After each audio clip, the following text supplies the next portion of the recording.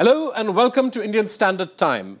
My guest today is Professor Claudio Lomnitz, the well-known Mexican anthropologist and scholar.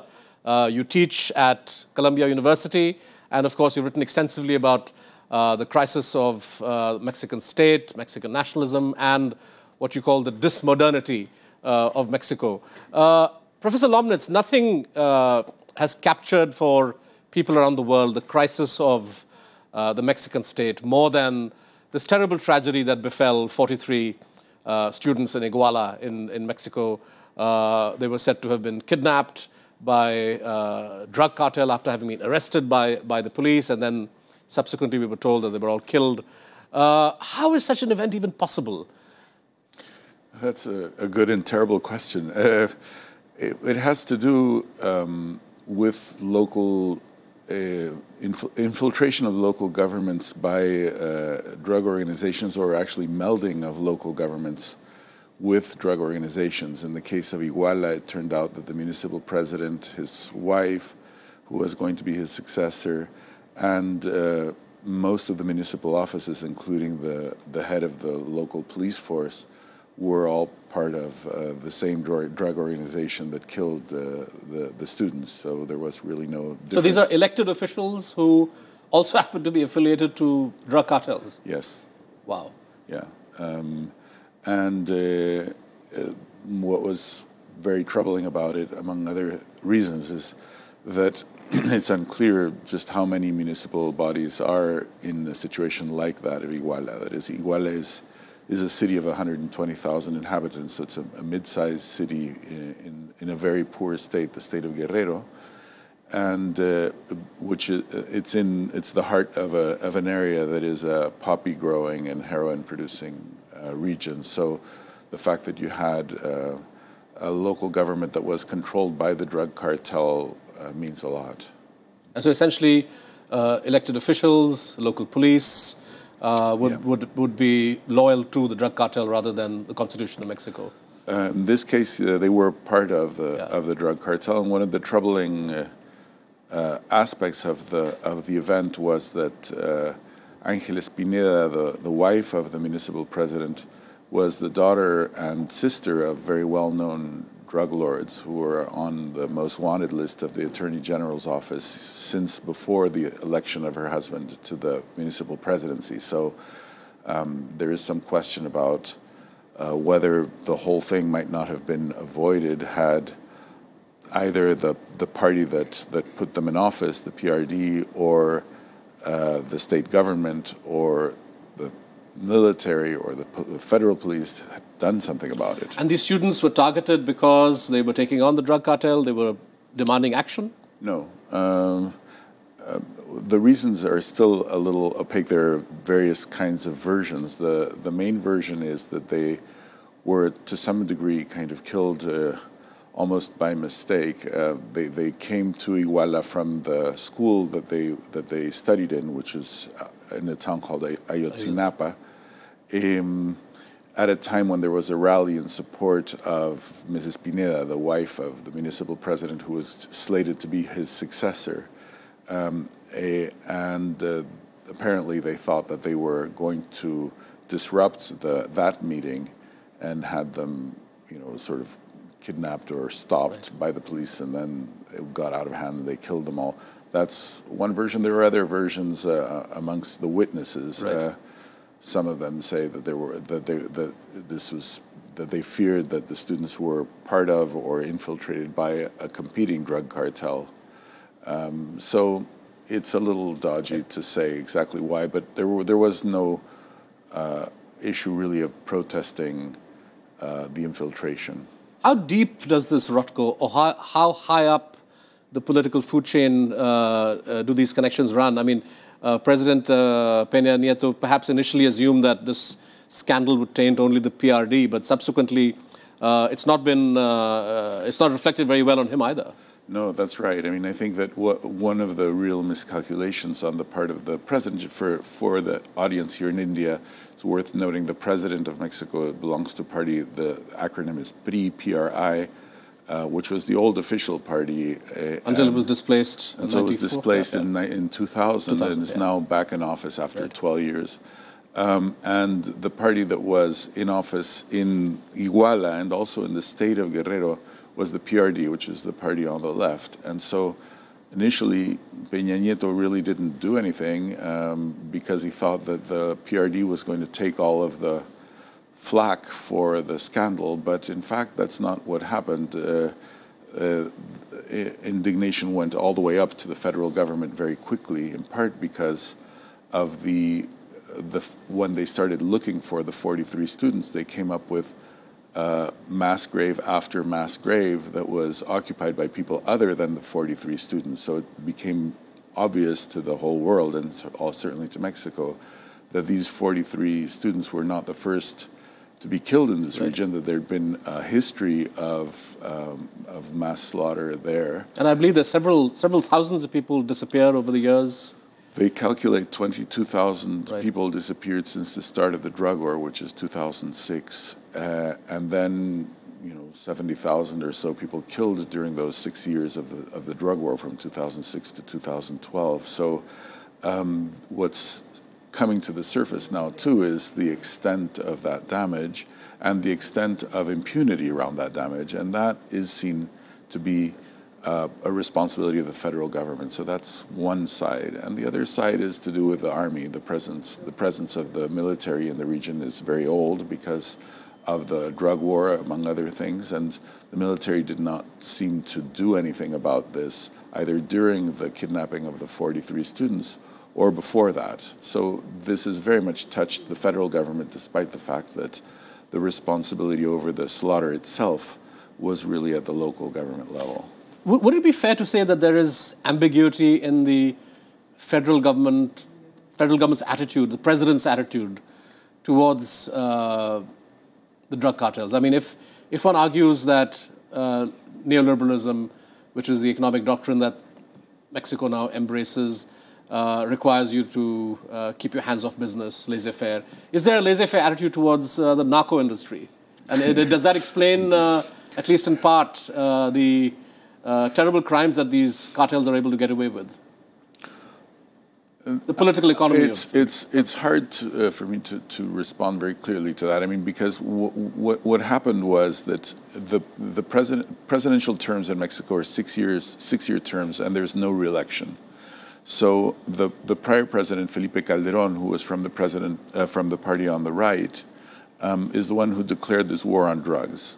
And they were, of course, both of those parties, both the PRI and the PAN, that is the center party and the center-right party, have both been for neoliberal reforms, but they've had different attitudes toward the drug war.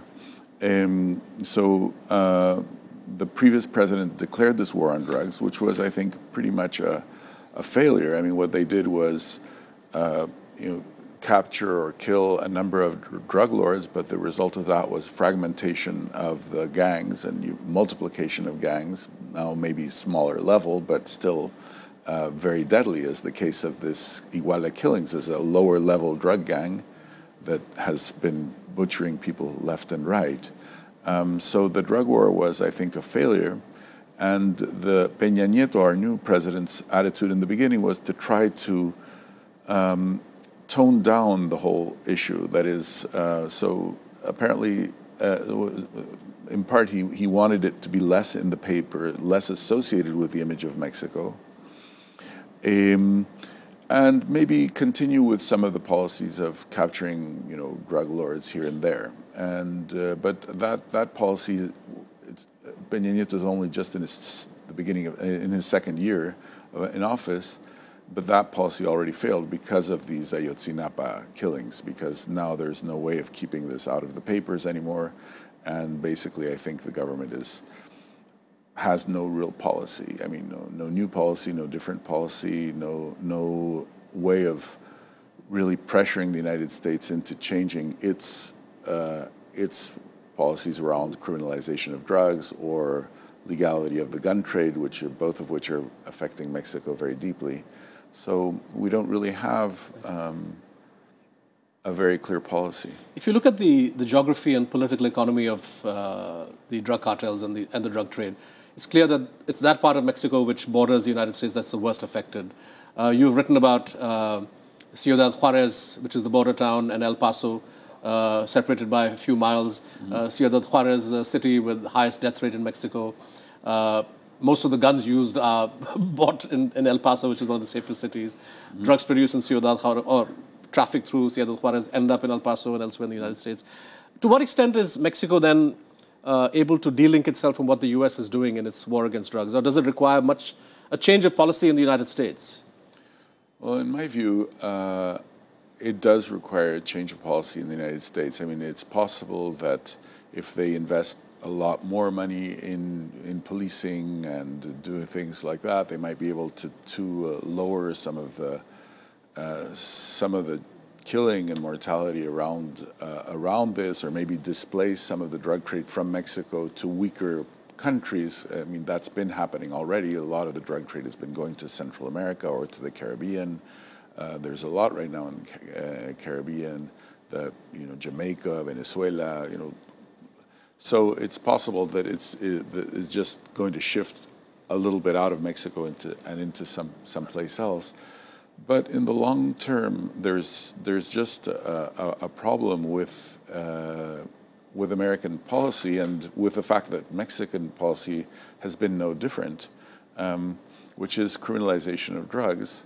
And added to that, I think, in the case of the U.S., the legality of gun sales, which is in Mexico, is which they extended to the so-called gun walking program, where they were actually trafficking weapons into Mexico as part of that's right, complicated plot to get the cartels, and this backfired very badly. That's right. You had a terrible scandal around that. What was it, Fast and Furious or something like that? Yeah. But basically, I think that the situation is, what's sad about it is that there's an element that is completely predictable about it. If you have the U.S.-Mexican border, just to visualize it, is it's a couple thousand miles long, and it's the border, the international border, that has the most intense traffic in the world. I mean, the economic traffic of trucks, of things going through there is huge. The traffic in terms of communication is huge. And what happens is any difference that there is between Mexico and the United States is productive on the border. Right. If gas is cheaper on one side, then on the other people cross the border to get the gas. Right. So because law enforcement in Mexico is not as effective as law enforcement in the U.S. because the Mexican government has always had fewer resources, right, the outsourcing of the criminal thing is in some way predictable. Right. And so I don't think you can really deal with it unless you deal with the problem of criminalization. Exactly. On that point, we'll take a short break. Do keep watching. When we return, at the end of the break, we will discuss the wider issues surrounding the political economy in Mexico and why Mexico, in some sense, is an outlier when it comes to political trends in the rest of Latin America. Keep watching. Welcome back to IST. My guest today is Professor Claudio Lomnitz. We've been discussing the situation in Mexico. One question that intrigues many of us in India is why Mexico, despite its revolutionary traditions, despite its size, why has Mexico remained relatively immune from the so-called pink trend in the rest of Latin America? We've seen monumental political changes, of course, in Venezuela, Ecuador, Peru, Chile, Argentina, Brazil. Mexico somehow has resisted that swing to the left. Mr. López Obrador came close to winning the election in 2006. Some believe he was cheated out of it. But by 2012, he was nowhere he was a distant second. Why has Mexico not gone the rest of Latin America's way on this? Well, as you say, I think Mexican politics does have within it some of the same trends as the so-called pink tide. The pink tide that you describe is also itself kind of divided, I would say, within two modes or modalities. One that is more, let's say, strongly populist, represented maybe by Venezuela as the most, Ecuador and Bolivia and a little bit Argentina, and the other more kind of social democratic, represented, say, by Brazil or by Chile. And Mexico's left has both of those tendencies kind of struggling within it. And that is part of the issue, that the left is a little more divided in Mexico than it has been in some of the other countries. The rest is a bit harder to say. I think that the left might have won, as you say, in 2006, and it simply just didn't, and that failure was a very close kind of call. Perhaps the attitude of López Obrador, who was the candidate of the left and who represents the kind of left that is more kind of on the populist side, a little bit closer to sort of Peronism or something like that, than the social democratic side, might have cost the left the chance of winning, because they were really unable to solve that friction, and right now they've created two separate parties, so the chance of them winning is... You set up this Morena party. So is this an irrevocable break with the PRD now? I think so, and more because of this, now with this Iguala killing, since the Iguala killings are directly responsibility of the PRD, that was their candidate who did this. I don't think that there's going to be any reconciliation between them. So although the elections are pretty far off, it's 2018, it looks a little dodgy. Now also, there are other issues too. I mean, partly it's, the Mexican economy is quite different right now than most of South America's economy. Most South American economies were buoyed quite a lot in the last 10, 15 years with the commodities boom. And Mexican economy was not so much, in part because Mexican economy is more manufacturing economy, more connected to the U.S. But tied very closely to the U.S. Connected to the U.S. market, whereas a lot of the South American economies became much more connected to the Chinese market during the... So they had a good run, which is right now, a problem because of the slowing of the Chinese economy. But during that time of the pink tide, they did have a lot of resources that they could mobilize for changing the social welfare system, et cetera, that Mexico didn't really have. And now we see Venezuela entering a very difficult zone. That's right. Venezuela is in a terrible moment right now. Mexico is also affected by these oil prices. Mexico is also an oil-producing country, but in the case of Mexico, the oil dependency is much, much less. It affects mainly the government budget. The government is quite oil-dependent, but the country as a whole is not. Venezuela is 95, 96% of its exports are oil, so it's really in a rut. Both in 2006 and 2012, López Obrador made fairly serious allegations of influence peddling. He attacked the Televisa. We now know that details have emerged of cronyism between Televisa and Peña Nieto. To what extent were these also factors, or are these factors driving political trends in Mexico, the cronyism and influence peddling? Well, cronyism and influence peddling are a major issue right now, and I think that we can expect in the next year or two to have further corruption scandals and further conflict around corruption. Corruption right now has been emerging as a very, very hot political topic in Mexico. The reason why I think we can expect more issues is in part this HSBC thing, where there were 2,000 Mexicans had accounts in that Swiss HSBC. Probably a few hundreds of them were politicians. So we'll probably be hearing in the next year or two more about tax evasion by politicians or by people in the wealthy stratum in Mexico. So I would say that the control of Televisa, and which owns about 70% of the television market in Mexico, and then the other good chunk is another chain called TV Azteca. That is, those two companies controlling the media like that is a factor, but I don't think it's a determining factor. I don't think that is so different than what you had in many of the countries where the left did win. Right. That is, if you look at Venezuela, they also had a situation like that. Argentina, also a situation like that. Brazil, also a situation like that. So I don't believe that López Obrador's allegations actually account for what happened, in the sense that you had other places that had pretty much the same where it didn't. That doesn't mean though that the push toward cleaning up and reforming both election financing in Mexico, which is a whole very dirty deal, and the media is not a very hot and burning issue, and I think that there's going to be a lot of pressure on the current government. There is right now a lot of pressure, and it's hard to say how they'll respond because there's a lot of indication that Peña Nieto himself, as you mentioned, has had quite a cozy relationship with Televisa.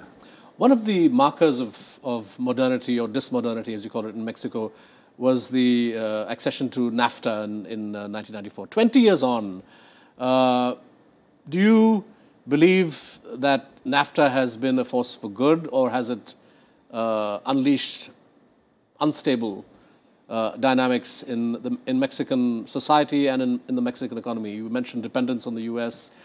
We saw after the financial crisis of 2008, 2009, Mexico seriously affected manufacturing, employment. NAFTA, then mixed blessing for Mexico, or a curse? Well, I think that it really, to my mind, it's very different to judge it right now than it is to judge it, say, when it happened in 94, or even a little bit before then, 87, when Mexico entered GATT. That is the whole opening of Mexico to well, neoliberal reform from the 1980s. At the time when they did this, I think that the force for evil was very large, in the sense that it involved really tremendous bankrupting of a lot of the Mexican peasantry, much of which emigrated both to the border cities of Mexico and into the United States. So we had a huge emigration caused by the effects of NAFTA on the countryside.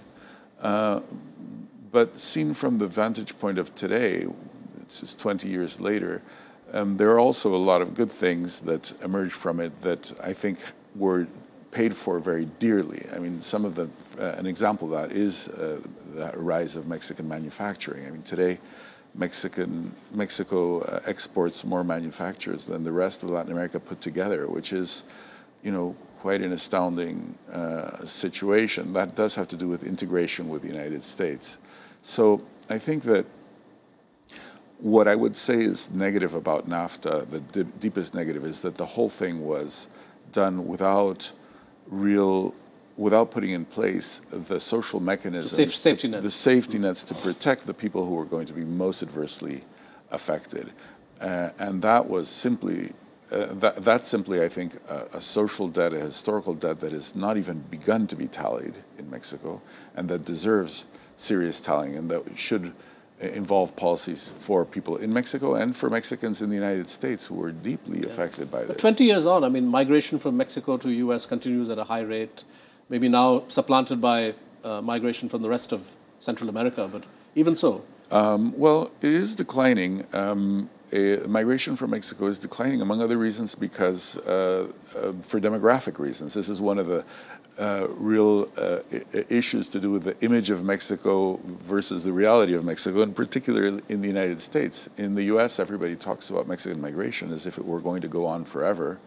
And they build these huge walls and have do a lot of grandstanding. Every politician loves, you know, sort of tearing his hair out on Mexican migration. But in fact, Mexico has undergone its demographic transition. And so actually, immigration from Mexico to the United States has been decreasing and is expected to continue decreasing because they don't have any more of the population to export like that.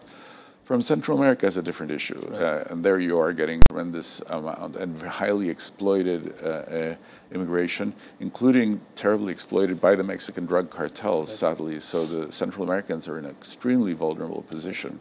You mentioned the impact of NAFTA on the countryside. We are also now 20 or 21 years after the famous Chiapas uprising when Subcomandante Marcos became a global figure. That movement seems to be at an ebb now. I believe last year they announced the formal demise of Subcomandante Marcos. Is that the end of the sort of peasant insurgency or peasant movement, or is there still, are there still conditions for that sort of movement to restart at some stage? That's hard for me to say. I mean, I think that the movement has had a lasting influence. It has had a lasting influence, certainly at the level of indigenous politics in Mexico, throughout Mexico, and in Latin America more broadly. But also around issues, for example, to do with protection of food production, production of corn production, and peasant movements.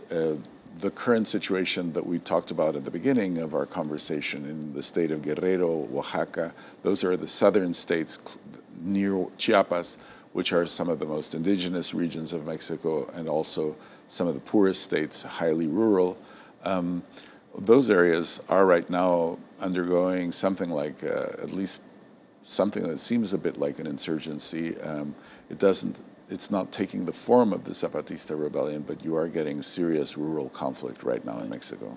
I'm afraid we'll have to wrap it up there, Professor Lomnitz. It's been a real pleasure having you on the show. Thank you so much. It's my pleasure. Thank you. And keep watching Rajya Sabha TV. We'll be back, of course, next week on Indian Standard Time with another guest. Thank you and goodbye.